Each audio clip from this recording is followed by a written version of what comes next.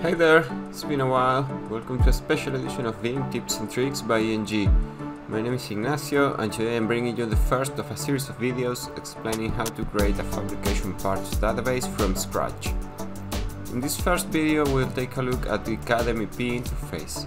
I will show you how to create a new database, how to create new services and how to manage its conditions. So let's get to it. The first piece of advice I would give you when creating a new database is that you shouldn't overwrite the default CADMEP database. You should not start working on this database. The safest choice is to duplicate it, and to do this you have to find the file path and then copy-paste the whole database.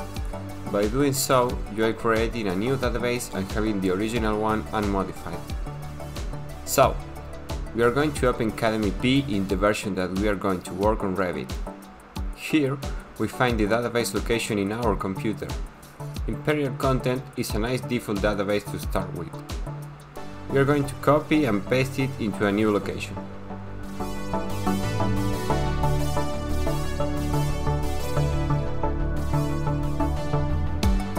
Back on CADMEP, we go to New, Navigate, and select the path of the database that we have just duplicated.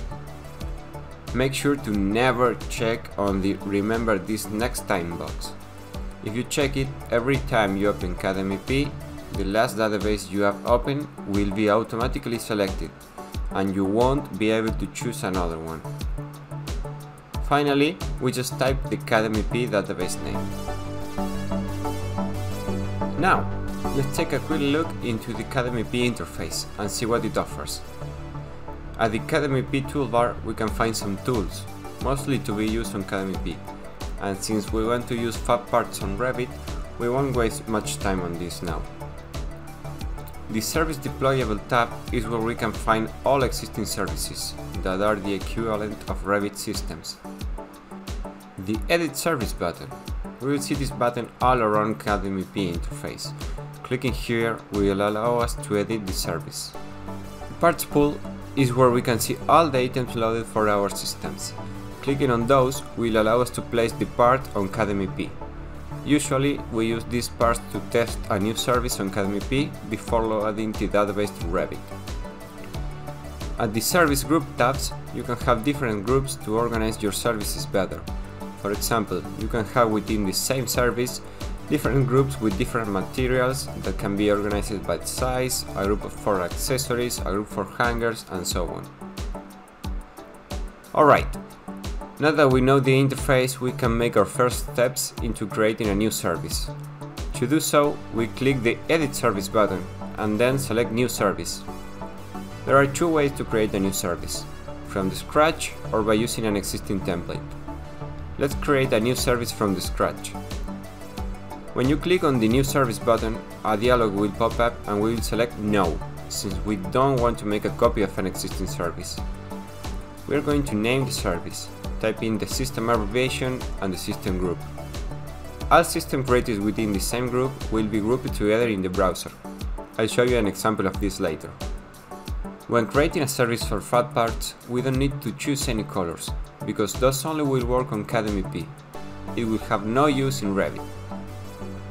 Here, at the Service Template tab, we can create a new template and name it with the manufacturer's material or name, or pick an existing one. If we do this, the service will now have all elements of this template, but since we are starting from scratch, we will create a new one. On the template specification, I recommend using mechanical and general piping, without taking into account if the service is a domestic trade or not. Or else we can use public health, domestic water and vent, if we are talking about drain and vent systems. To add parts to the service, we simply have to search through a browser for the manufacturer and material, and drag the button to the area below the service information. Let's fast forward until we have all we need. Awesome! Now our first service is complete. Here's another important lesson. Let's suppose that we can only use this material for diameters of less than 2 inches. If there are any sizes conditions, you can preset those at the bottom of the window by right-clicking it and creating a new condition. Keep in mind that you have to create a condition, so you will have to select it and then drag the part to a service for it to work. See how the used condition gets highlighted when I click on the part? Let's create a new condition and then add some parts with it to see how it changes. If we want to add parts with no restrictions again, we have to make sure to click on the unrestricted conditions before adding it.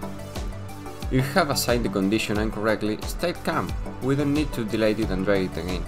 We can edit it by right-clicking the button at the parts pool and going to button properties. Then we double-click on the condition and we can choose the correct one. Great! Now that we have our system for waste pipes, we can create the venting system, using this last as a new template, since those will be using the same manufacturer and material. We click on New Service as we did before, but now we choose to create a copy of the previous service, and that's it. All you have to do is give a new name and abbreviation. As you can see, if you have one or more services with the same group name, those will be grouped together. Take in mind that duplicated services use the same service template. Editing one will automatically edit all others using that template. Finally, always make sure to click OK when you finish editing the service, or else the change will not be saved. Also, you have to keep in mind that when adding a button to a service, they will have that priority when you use the Root and Fill tool on Revit.